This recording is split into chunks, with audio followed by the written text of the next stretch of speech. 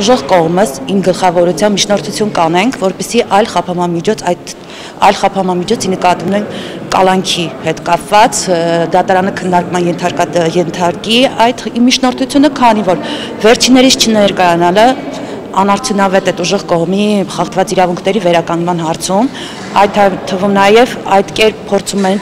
ապօրինի կերպով խոչընդոտել դատաքննությունների բնականոնին եւ դրանց ընթացքին։ Դրսում գտնվող մեղադրյալները անդադ ցուցմունքները փոխում են։ Ես նույնիսկ միջնորդություն եմ ներկայացնել դատախազություն, թե ես ինքս մտավախություն ունեմ, որ այս անձանց վրա որևէ մեկը ազդում է։ Չեմ կարող ասել, ով նախաքննական մարմինն է,